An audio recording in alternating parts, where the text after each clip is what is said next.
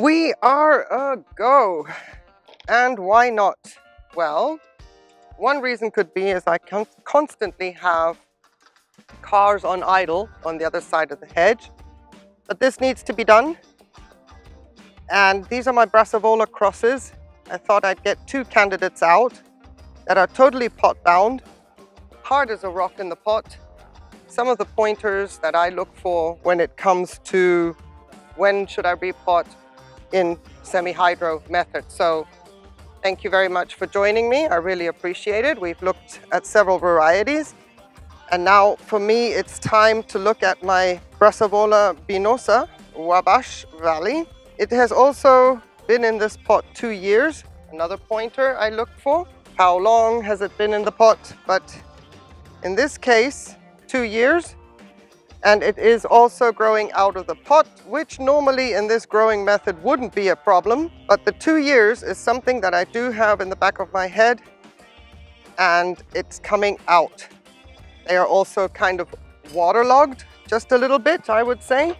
The water is not receding at all, so it's time.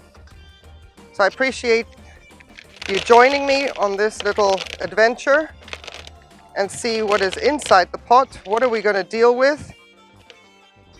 How are we going to deal with it? For example, a nice root crawling out that for some reason didn't hydrate, even though the pot was soaked for quite some time. There's a root tip underneath, which we managed to not damage.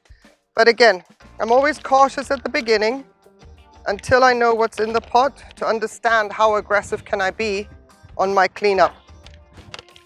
She is in sheath. There are buds in the sheath. They are chubby. Whether they will grow and bloom after this intervention, I do not know. So I'm just going to keep squeezing carefully, starting with the top, working my way down. I don't want to aggravate any roots growing at this point because I do not see new root growth, despite the fact that I have roots in the pot. And I've just compromised my first new root, which was a branching root. So I already know she has a branching root system, and that will help me. That will help me in my decision-making process as to how radical can I get. So just carefully, carefully. And the major root issue is right here. It's the hardest around this area, which is a good thing because then I can be a little bit more decision-making, decisive and radical regarding the back, and helps me when I shift her back into the pot. There we go. Let's get rid of this because we're going to get a nice shiny new one. Right. Let's see what we've got. One microfiber I can use again. That's great. And I say that's great because I do have microfibers spare, but sometimes they are so inundated with roots that I just take them off and stop picking on them and just get a new one. But this one's okay. This one's not so bad. And what have we got orchid root-wise? It's not so bad. The back, of course, is the worst, and that's what we're going to clean up. That's great. It'll give me more room inside for later on. And the leca is going to be quite dirty, so we'll have to take care of that. Yeah, but you can see how the back here, these roots are all dead, and we'll be taking that off and then work with whatever else is there in the front, which is looking 50-50 at this point from what I can see. You've got some new root tips. I would like to definitely conserve those and not break them. So I'm going to start working my way towards what I want to clean up from the back to the front. Right. And in order to do that, I start by teasing out what I can very carefully. And it does sometimes go one leca at a time. and then you kink new roots and then they come off, you know. Part of the collateral damage, unfortunately. But with a healthy root system like this, I'm okay. Doesn't mean I like it or I encourage anybody else to be so radical. It just means that there is no problem with regards to how is the orchid going to be set back or anything like that. No, absolutely not. On the contrary, we're probably doing her a favor at this stage to not need to be in this environment for another 12 months. And sometimes there is a little bit of collateral damage. What we don't want to do is kink leaves like I've just done. So we're probably going to take that off.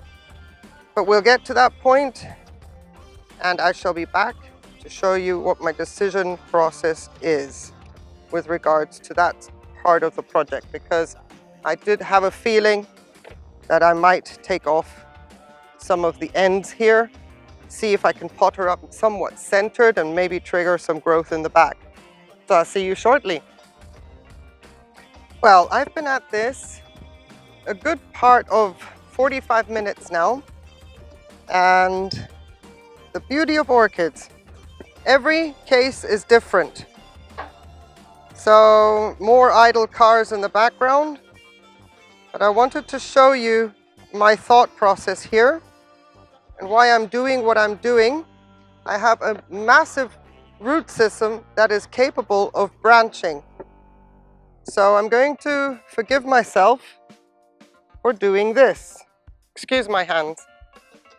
For doing this. Aren't they pretty though? Those pink tip roots. That's so gorgeous. As much as I hate that they're coming off in some cases, it's not like I'm saying, oh, I can forfeit that, I can do without that. It's how the leca is so intricately intertwined that actually they are coming off and then snapping as I work with the leca. But I have no choice. I have to get in here. Reason being, I want to do a rhizome cut, actually make a division through here. I don't know if that's clearly visible, but I want to get in there and cut her. And I can't do that with that concrete leca in the way. And some of these roots, they are old and tired, but they're still viable. And if I can get a division out with some of these old and tired roots intact, I can pot her up in a smaller pot with leca and see if I can't grow her on.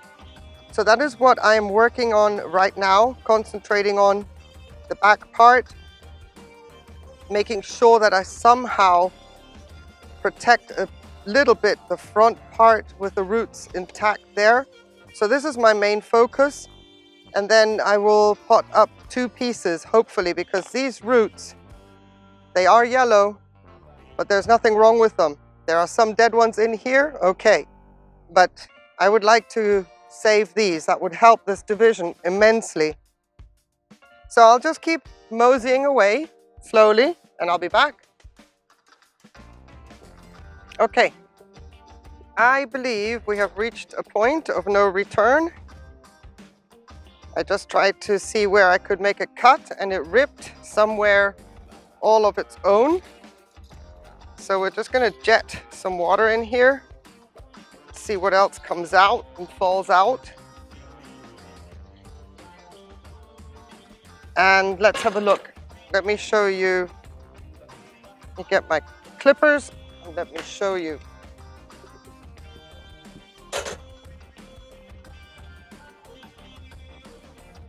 You see that cut right there?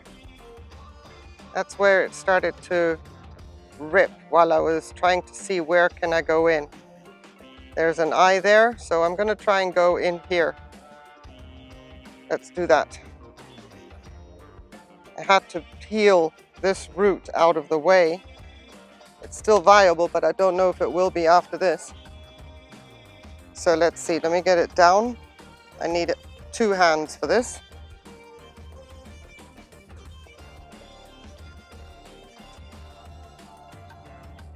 And let's make sure we go where it has already split. of its own accord with a little bit of my help, but basically that's where it wants to go. Now there's a root behind that I'm not sure I'm going to be able to protect. But here we go, that gives me a little bit more access. Let me very carefully try and dislodge this piece. Okay, that's all right. That's going to come off. Okay. Let's see if we can save something that will help us in getting this going. There is, that root doesn't belong to this piece, but it wouldn't be such a bad thing if I just saved it, you know, instead of going at it like some kind of root Rambo. And you, where do you go? Okay, you belong to this one. My goodness, it's like playing spaghetti alphabet with the kids again. 2 hands, let's see. Am I going to be able to protect you, or are you going to be stubborn? If it's up to me, I would protect each and every one of them. Okay, that one's already broken right there. So that's coming off. And here, here, here.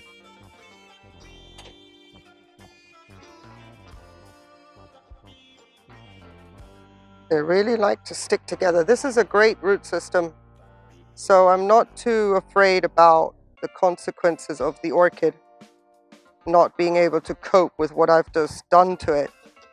So this root system gives me a lot of good vibes. I'm okay with that. This one is so loose.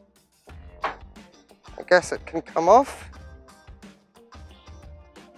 This one is wobbly, it comes off. This one is broken to here. Wobbly, off. It's a branching, so that can come off. Let's get rid of all these little hairs, tips. Dead. Dead. And wobbly. Off. Molto dead. Then we're going to need the cinnamon again. But we have some good little roots on the back here. So that's okay.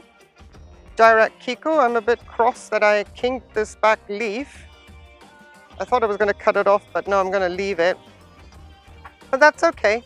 That's going to go into some sort of little setup that it's acquainted with, and we'll take care of that. Work with it. How are we doing on the rhizome front? Let's have a look.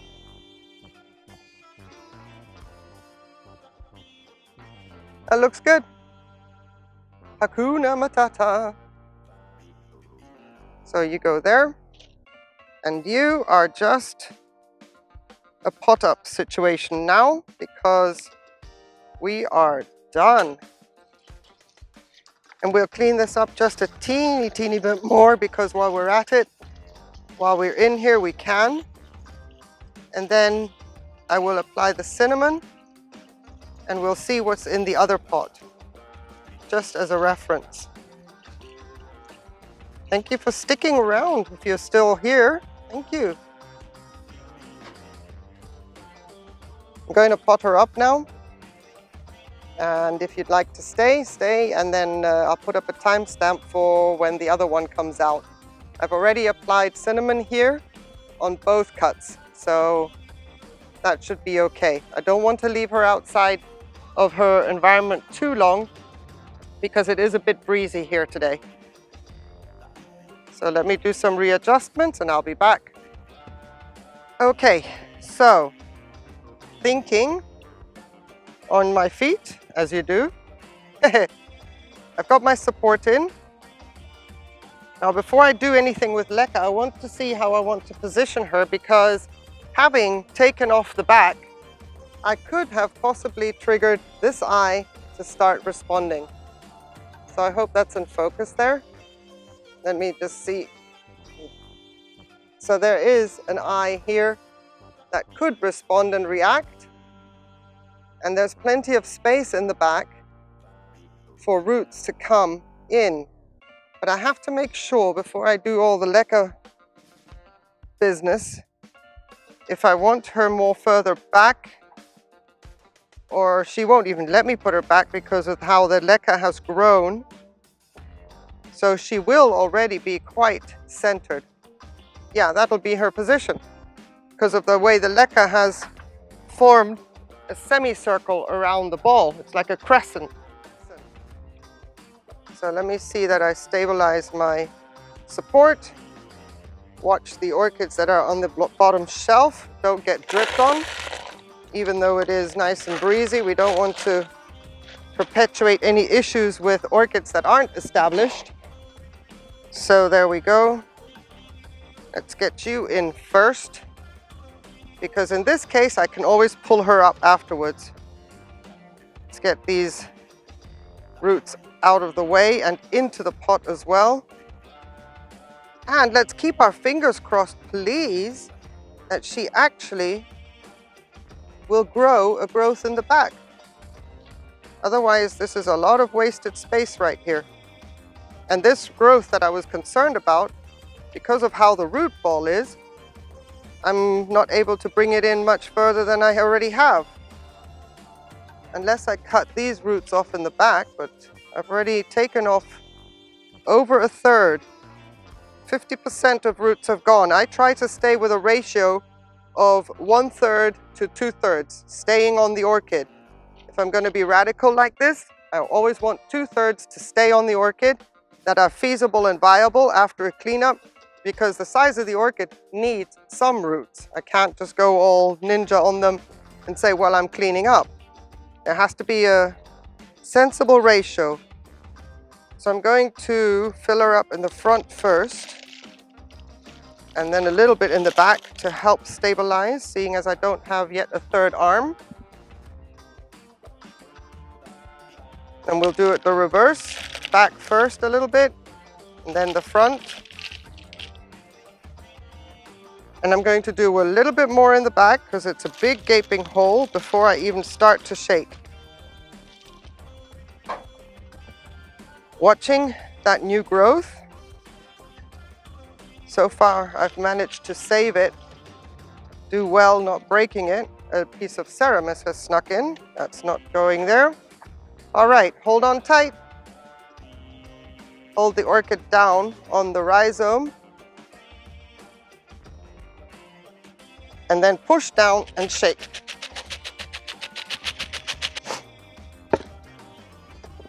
See how she's dislodged herself a bit? I can correct that by, hang on a second, let me not block your view.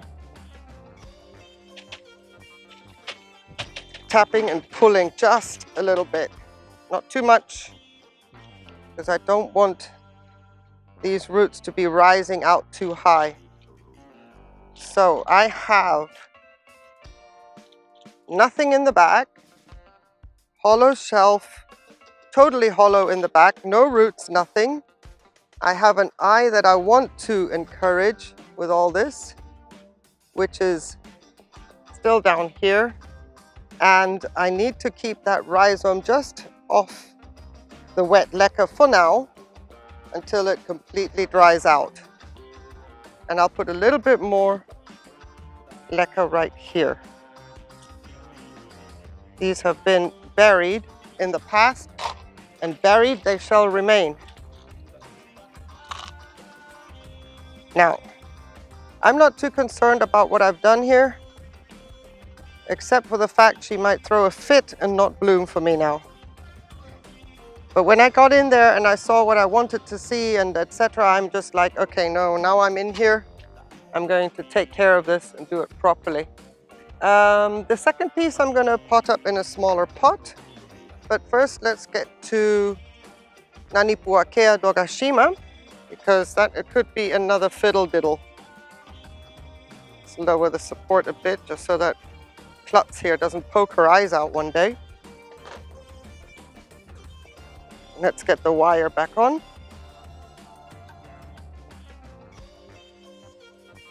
So my supports are only for the orchid, they are not for the spikes. I mean, if one day I have a problem, I would use them for the spikes. But the intention for me and my supports is always and only to secure the orchid.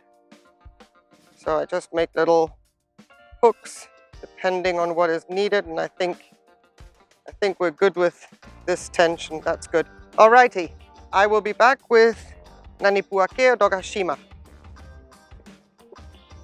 Brassoocattleya Nanipuakea Dogashima. It's strange how some names I can just pick up and work with really quickly, and then there's other ones I have to look at them. Now the tag comes out. Good stuff. That means we have a release. Yeah, and I can look at the names and I've got them. I can rattle them off. And then there's other names. It's like, it takes me forever and ever. So let's see. This is a gorgeous orchid. I love her to bits. Not as pot-bound as Wabash Valley. And that second cut is potted up. And I can only say what I always say, my orchids are not for sale. I will grow that cut on, but if somebody wants it straight away who lives within Europe, let me know. And then we discuss the shipping, because there have been some surprises that I was not too happy about, and that was my rookie error. Oh my goodness, it is time, it is time. So let me just circle back while we look at this horror sight. Whoa, it is uber time. Yeah, that cut, the Wabash Valley, is available. It has valid, even though they are tired, the roots are viable. And it has an eye that I can see now, and I don't know if it's going to react with more now that it's been cut. So that's the cut for the Wabash Valley. I just want to be refunded for shipping, and I'm going to go about it a different way, but I need to see if anybody's interested before I start doing all that kind of research. But look at this. Woo! This is uber time, overdue. My word, Nina, Nina. Look at that. Yeah, this is going to be super cleaned up. I mean, like super cleaned up. And she wasn't sick. So I'm in my notes what I'm going to do. Sick as in I couldn't see any other symptoms apart from she's been in here 2 years. She's bloomed, growing well. I mean, look at all these growths. There's new ones coming already. So I didn't see any of those symptoms. I went by the 2-year symptoms. She's finished blooming, and it's time kind of criteria. And I'm glad I did, because this one would have gone over the edge. In another week or 2, we would have missed the mark. So I'm going to clean her up, and I will be back and show you what we've got left. All right, let's give this a good blast down.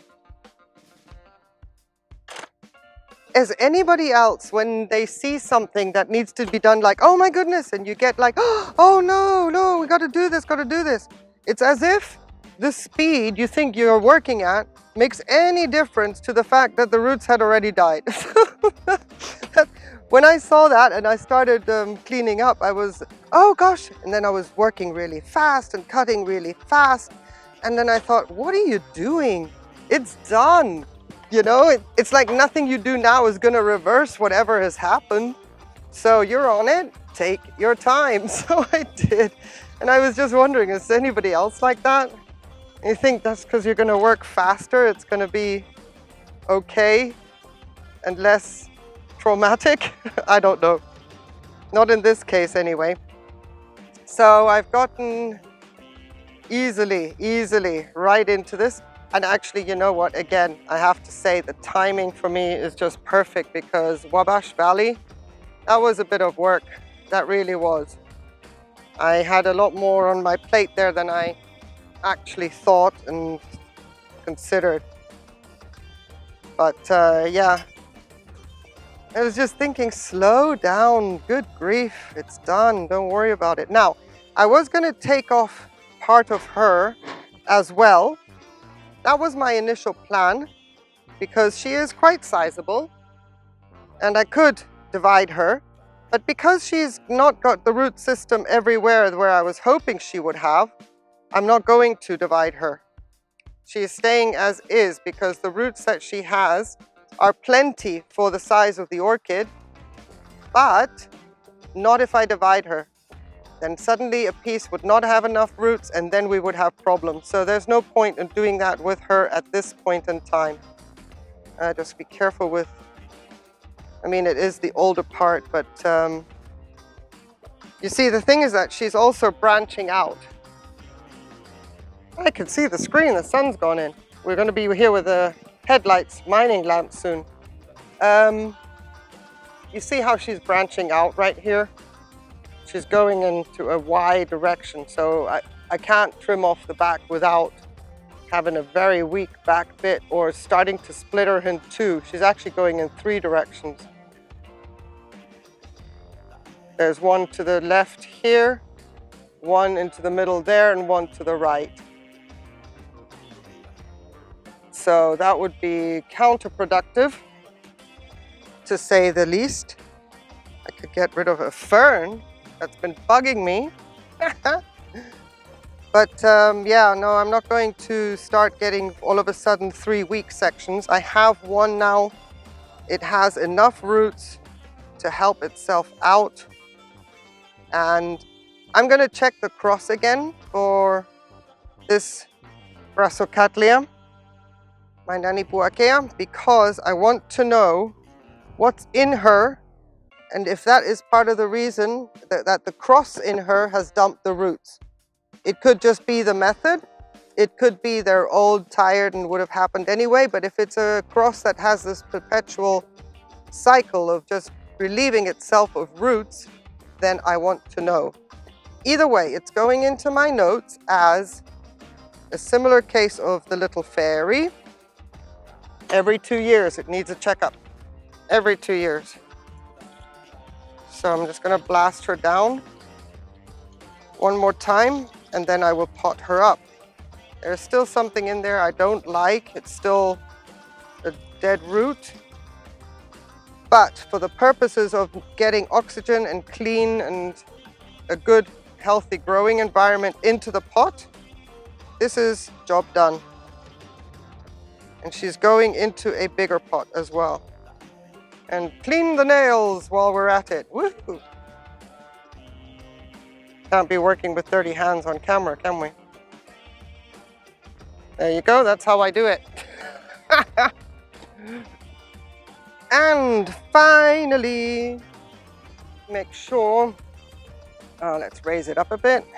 Make sure everything is obvious and visible. I had a little bit of a few funky bits in here. I did spray her down with hydrogen peroxide. So we've got all that out of the way. There will be no fertilizer for a couple of days, maybe up to a week, depending on how quickly she finishes the reservoir. And she is going right in the back. This is pretty straightforward. I don't know if I actually circled back around regarding that thought I had. I'm so glad the Wabash Valley was first. This one was easy, even though I didn't like what I saw. It was easy in comparison. And I'm glad I had it this way around as opposed to the other way around. All right, before we go any further,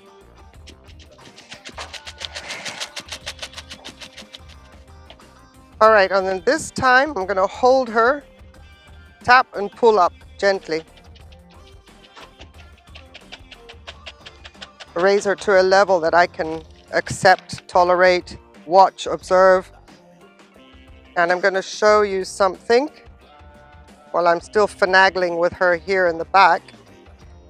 I think this could be of interest and possible future, oh well, like, oh, should have known better, but here's the orchid telling us something else. Watch. This is just a little bit of it. But if that's the case, then I can intervene within 1 year as opposed to waiting. Because I may have to, because look. You get down and in. It's right against the end of the pot, even though the orchid is at the back. It's against the end of the pot, even though the orchid is at the back, and I have all this space here. Because she's going in this direction, and the opposite there. So she has 3 directions of growth. And it could be that the side directions are going to be the ones that are going to make us have to do this again in 1 year, which is fine. Because she is, after all, now that I know she's prone to doing what she does with the roots, then I'm quite all right to do this again next year. No support needed. It's not like she's in solid, but she's fine. She's not a tall plant, so I don't need to do a wire wrap around her, and she is not in a windy location. So we are done. I'm going to clean up. I'll be right back. So while I was cleaning up, I thought, it feels like it's going to rain anytime soon, but I've been fooled before, and it never did rain. And now we've got some little raindrops coming down, which is cool. And then there is Don Baloo there. He loves the water. Yes. But anyway, that's not here, not there. As cute as he is, check this out. So, with this gorgeous little picture, the candidates we worked with are here to the left. And suddenly, Monsieur, the best photobomb ever. And I want to thank you so much for joining me. I really appreciate it.